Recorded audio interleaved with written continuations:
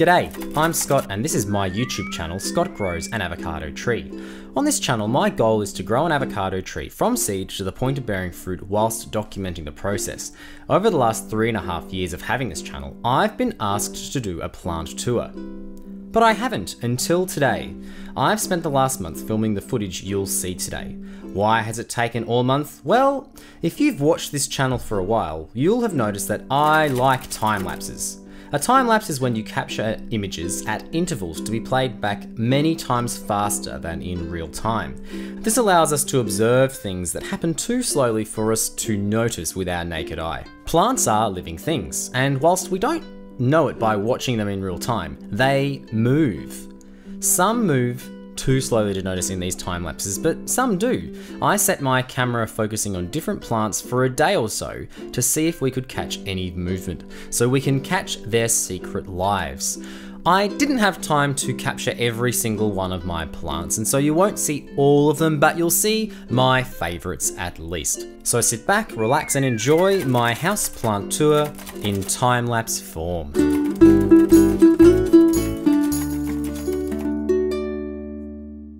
Let's begin by starting in the study. We don't have as many plants in here as in other rooms in the house. This is a south-facing window, which if you're in the northern hemisphere is the same as your north-facing window. So this room gets no direct light, but we can push for bright indirect light. Here we have a small Monstera deliciosa that desperately needs to be repotted, and a lime pothos, neither of which are doing a lot of moving at the moment.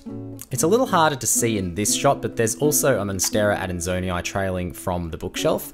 I chopped it recently to take propagations, and it's starting to push out new growth in different places now, which is really pleasing. To the left of where those plants were, we have my favourite plant in the collection, my Monstera deliciosa Thai constellation. I managed to time my time-lapse taking well enough to capture it unfurling its latest leaf. I received this plant as a 2-leafed rooted cutting about 18 months ago, and I am floored by its fantastic growth and new leaves. Just check out that new leaf that is unfurling.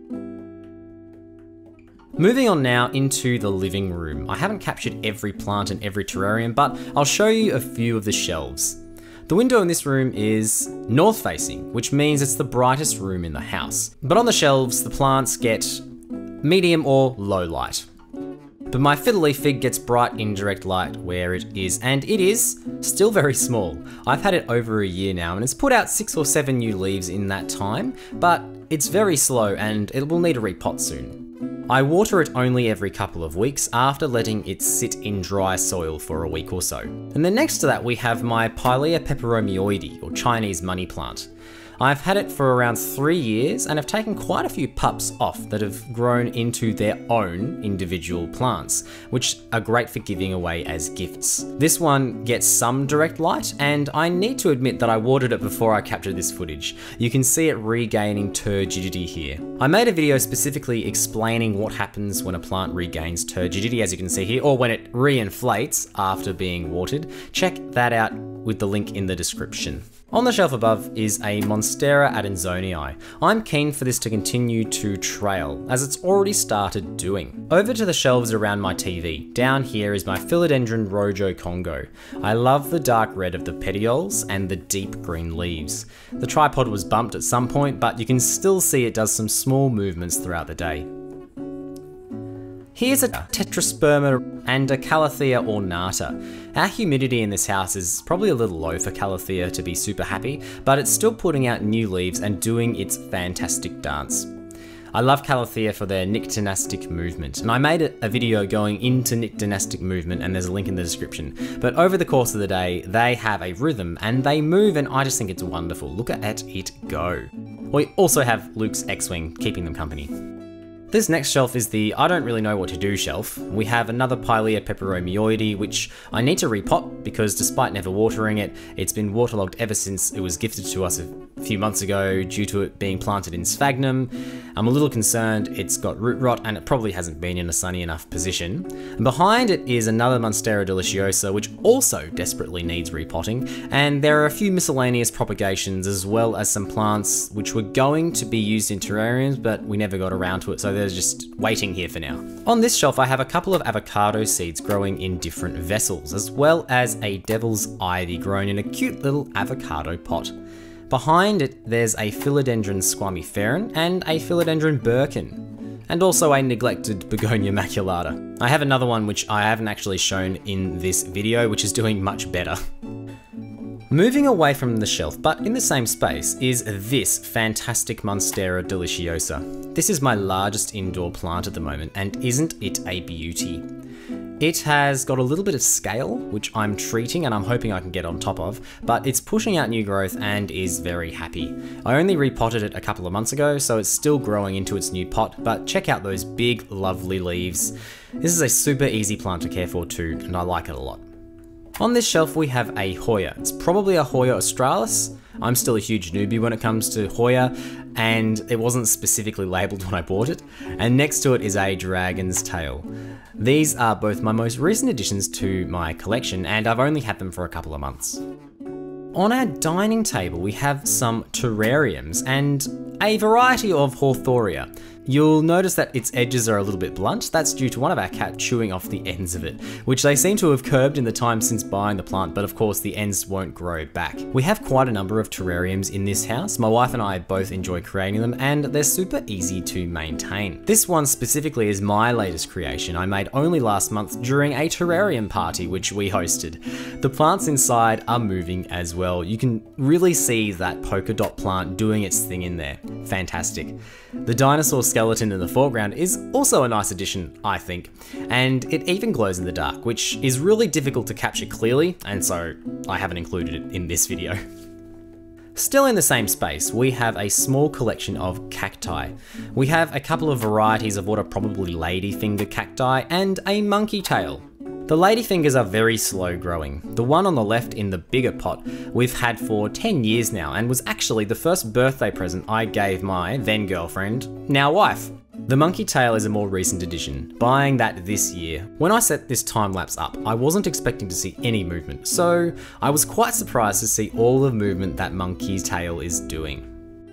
Over in the kitchen is another one of my older plants. This is my Calathea lancifolia, and it's around 4 years old. And talk about movement. This is the queen of nyctinastic movement in my house. Its dark leaves with the purple undersides open right out during the day and retract into a vertical position overnight. Just fantastic. Now in the bedroom, we have this bookshelf with a few plants on it. All my Hartley philodendron varieties are here, starting on the left with the classic Hartley philodendron, then the Brazil, and then the Mycans.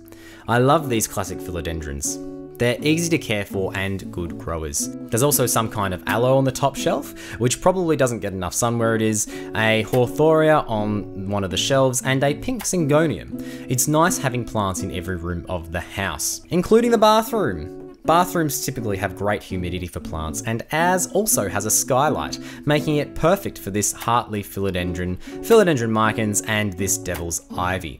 I watered them just before taking this time lapse, and you can see them regain their turgor pressure. Just lovely. And you might be wondering now, considering this channel is called Scott Grows an Avocado Tree, where are the avocado trees? Well, I have actually come to avoid keeping avocado trees inside once they are trees. I'm finding I can't cater to their lighting needs when they're inside. I do, however, have these ones on the avocado lagoon. These are the ones we're following for our avocado diary series, and just look at them grow. The rest of them are outside, which, as it's now summer, it's too hot for my camera to take a time lapse without overheating within 20 minutes, so you'll just have to enjoy this regular footage. And that will do it for my plant tour for today. Thank you so much for watching this video. I had a great time making it. As I said at the start of the video, it took me a while. I did it over November and December of 2021. It takes a while to capture all of these time lapses, but I am really happy watching all of them back to see what my plants are doing. Throughout this whole process, I gained a deeper appreciation of my plants, and I hope that you gained a deeper appreciation for your plants.